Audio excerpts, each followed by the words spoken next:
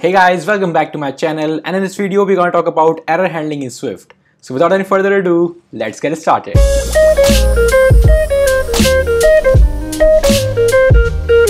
So guys, error handling is the process of responding to and recovering from error conditions in our program. Swift provides first-class support for throwing, catching, propagating and manipulating recoverable errors at runtime.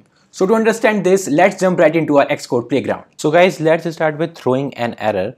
And in Swift, errors are represented by values of types that conform to the error protocol. And this empty protocol, indicates that a type can be used for error handling. Like we have this enum right here, which name is vending machine error. And this vending machine error could probably create these three type of cases, that is invalid selection, insufficient fund, or out of stock. So we used to throw a particular error if the fund or if the funds are not sufficient enough, then we will throw the error in this manner.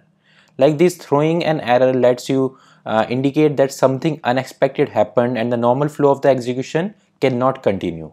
Now when the error is thrown, some surrounding piece of code must be responsible for handling the error. For example, we have this function right here which we think that it could throw a potential error. That's why we have written this throw call right after it. And if we think that some function or some method might not create an error in the future, so we don't care about writing throw against it. Alright, it's a function marked with this throws is called a throwing function, and we have four methods to handle our errors. So those four methods is you can propagate the error from a function to the code that calls that function.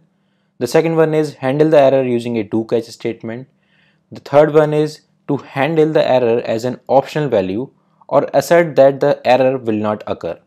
So let's see that one by one. So guys, in this example, this buy favorite snack function looks up a given person's favorite snack and tries to buy it for them by calling the vend item named method, which is right here. And because the vend item named method can throw an error, it's called with the try keyword in the front of it, as you can see right here.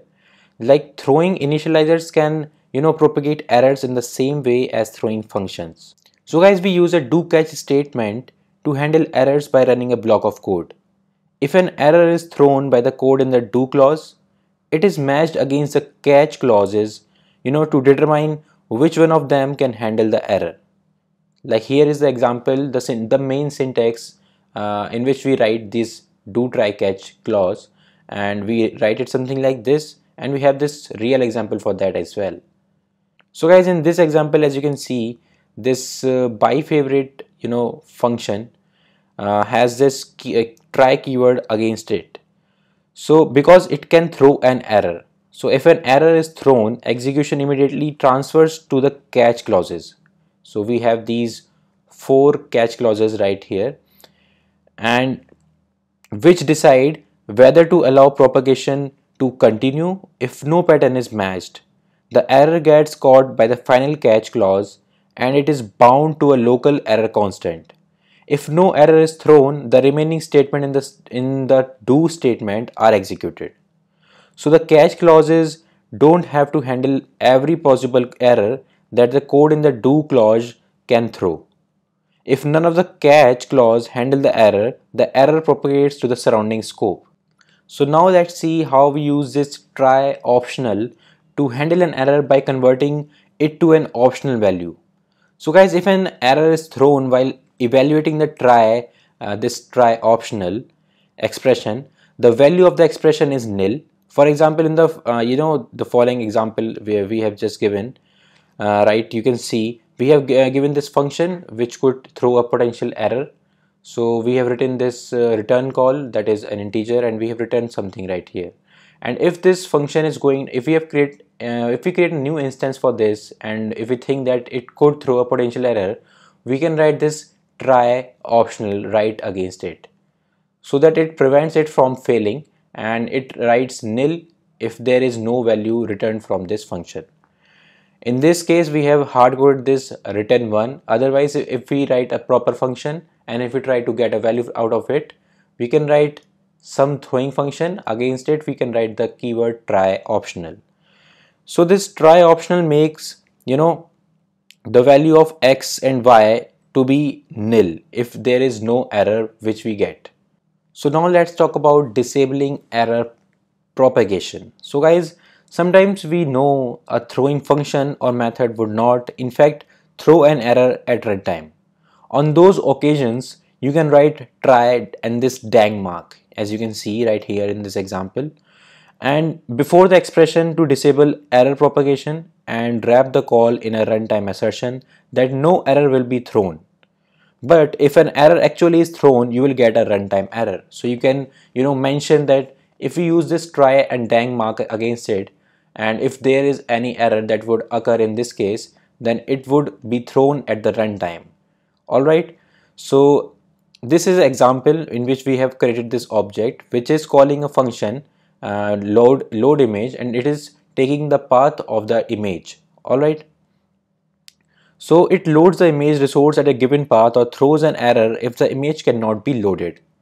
But in this case, because the image is shipped with the application, no error will be thrown at runtime. So it is appropriate to disable error propagation by writing this try keyword against it with a dang mark. So guys, let's talk about specifying cleanup actions now. So we use a defer statement to execute a set of statements just before code execution leaves the current block of code. This statement lets you do any necessary cleanup that should be performed regardless of how execution leaves the current block of code, whether it leaves because an error was thrown or because of a statement such as return or break. So for example, we have this dummy example for you in which we have written defer and we have written close the file. So guys, in this example we have used its defer statement to ensure that the open function has a corresponding call to a close function.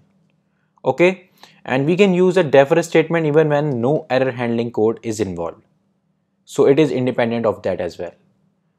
So guys, that's all for now. If you have any doubt, please write it in the comment section down below and I will surely reply to that. So guys, if you like this video, please give it a big thumbs up and subscribe my channel for more such videos in future. See you in the next one. Bye bye. Jai Hind.